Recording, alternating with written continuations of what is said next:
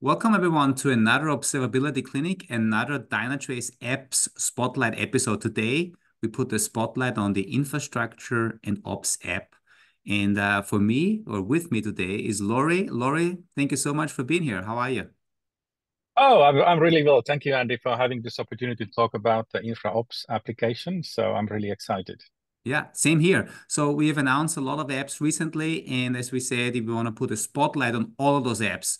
Laurie, without further ado, please do me a favor, give us a quick overview of what the app is all about, and then show us this thing in real life, because this is the most exciting part of these presentations. Absolutely, Andy. Let's go for it. So, hello everybody. So, we launched the infrastructure operations application in Perform, and I'm pretty excited about it because we have a great future for improving the infra observability a lot. And basically, why we are doing this, we are really wanna use the power of Grail to visualize the infrastructure in a way that we haven't done before. And we have launched this application and we have a huge plan for it to also improve it further based on your feedback. But without further ado, I think we'll basically let's go to the live demo, Andy, shall we? I think we should, yeah, please. Great, great. So I'm going to switch now to the app, to the demo. So obviously, once you are on the latest Dynatrace, then basically you can find the application either by searching for infrastructure, or it's also now a built-in application in the launcher. So you can just find this Mhm. infrastructure operations logo. So once we click on that one, basically then it will load your environment. And typically we have introduced a new feature here, which is we display your data centers. We typically just listed hosts in the second generation, but on third generation now, we have this new concept of data centers. And how we are doing this? We are doing this basically using either the cloud regions. We have the AWS, Azure, and Google here, but we also use the built-in Dynatrace geolocation site Mhm. feature here, the group hosts into data centers. And why we are doing this in a large environments, the idea is that we can follow the red, so you can quickly see which areas of your environment need attention. And let's dive now a little bit deeper. We can see that we have 11 problems open in this data center. So then we can simply dive deeper into that data center and displays immediately all the hosts sorted by the open problems. We can see that this host now has most open problems. We can see also immediately that its CPU saturation is quite high and its memory is not yet maxed out, but it's close to be maxed out. So there certainly is a problem here. Mhm. And the idea in this new environment is that you can quickly sort out your host based on the CPU saturation. Mhm. So you can identify, the hosts that are maxing out the CPUs. And the great thing about this tool also is in a very large environment, you can add, for example, you can add filters here and search for hosts based on tags. Mhm. So if you have tagged your load balancers or other parts of your database clusters, you can just simply put the tag in here and you only see those hosts. The same is with host groups and we can use also all kinds of other filters here. But the idea is that you can really quickly isolate and search for the specific areas of your environment that you're interested, and you can see a really quick overview of how those hosts are doing. Mhm. Laurie, I really just want to jump in here because I think this is really nicely done, especially all this data, right? I assume comes from both our agents as well as our integrations that we have with the different cloud vendors and also the VMware, I think I saw in there.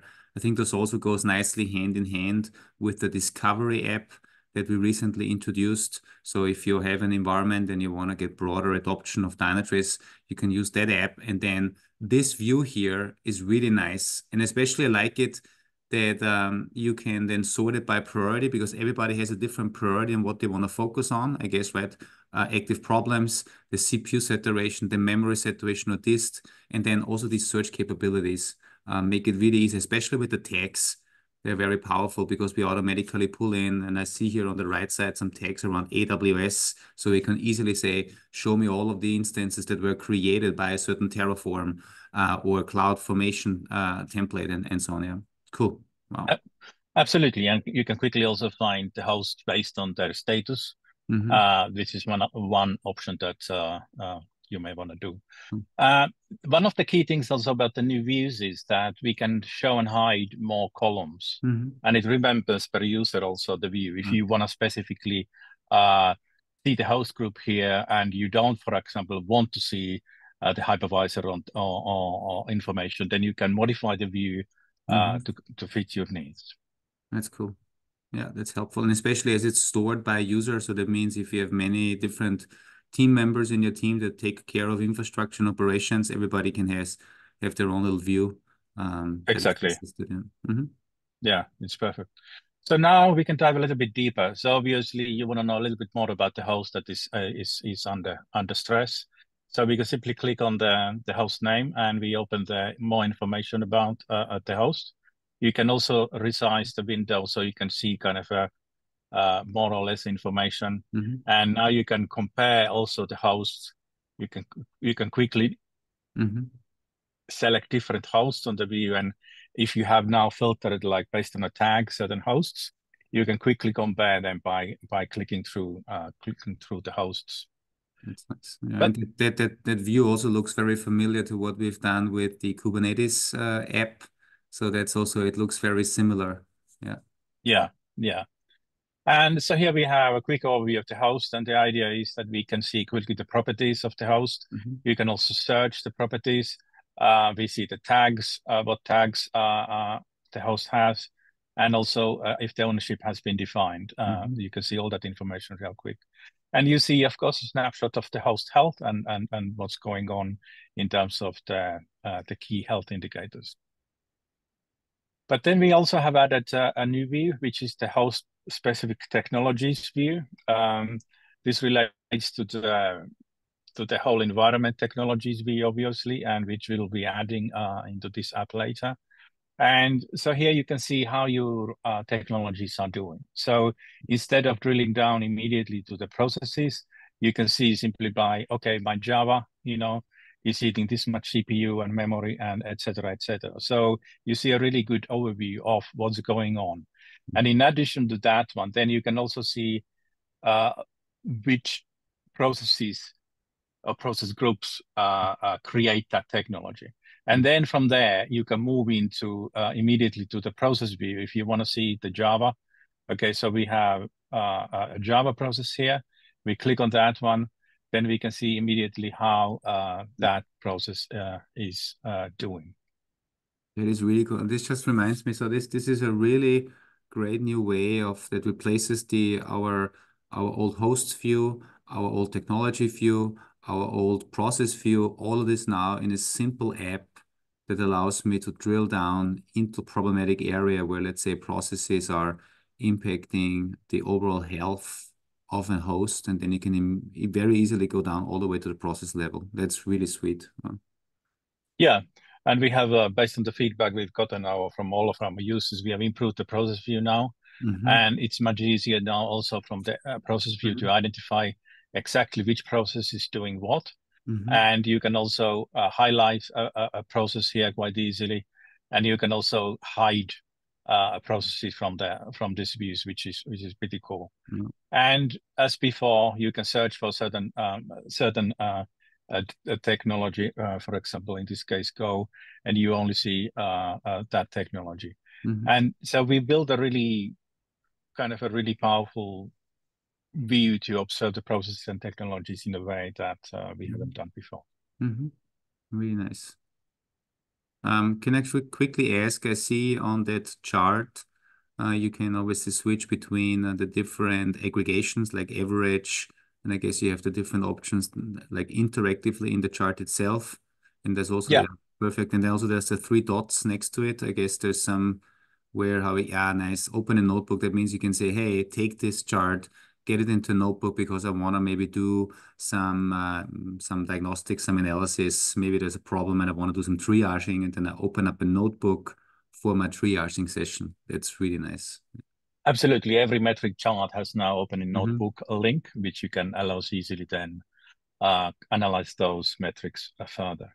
Cool. One key integration probably here worth showing is also the logs integration. Mm-hmm. So we have now pre-made queries now. So if you click on the logs, you Mm-hmm. can see that it's suggesting you pre-made queries for that. So you can click on those, and it immediately you go into this log browser, and which you can then modify you further to get more information about the possible issue. Oh, that's cool. So that means you actually detect certain patterns, or like in this case, when there's like certain warnings and errors, or I Yeah. think he also had the problems, and you can say, hey, show me all the logs that belong to that particular pattern that we've detected, and then you automatically get that query. Oh, that's nice. Yeah, this helps to, you can see the process group, Uh-huh. et cetera, more information about the issue. So this is pretty cool. And so it suggests you all the log queries, like for example, here for the problem. So show log for this problem, excessive resource usage. And then basically it suggests any important log lines around that event. Mm-hmm. So Mm-hmm. that's pretty cool. That's pretty cool, yeah.